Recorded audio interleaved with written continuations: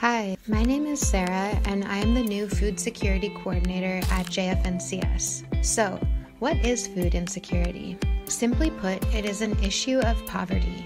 People will experience food insecurity when they don't have enough money to buy food for themselves and their family. When we think about food security, we can think about the ability to buy enough food that is nutritious and fresh, food that is affordable and easy to access, and food that is culturally appropriate. So, what can be done about food insecurity? Well, what we really need is policy change that increases the incomes of low-income households.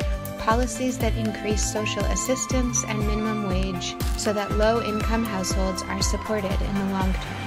At JF&CS, we address this issue through our financial assistance programs and services. We try to lessen the burdens experienced by low-income households, such as food insecurity. This year, we are also adding community food programs and services for our clients. We are going to expand our garden programs, hold workshops, classes, and groups on cooking, recipes, food shopping, and nutrition. We are also going to expand access to fresh fruits and vegetables for our clients and facilitate connections to other community agencies working on issues of hunger and food security.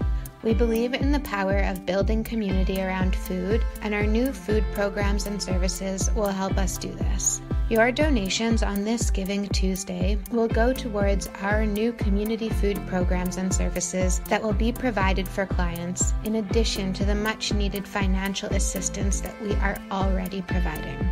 Though our community food programs and services will increase access to food, provide education, and create opportunities for connection, it is important to remember that food security is a systemic issue that needs systemic answers. Thank you.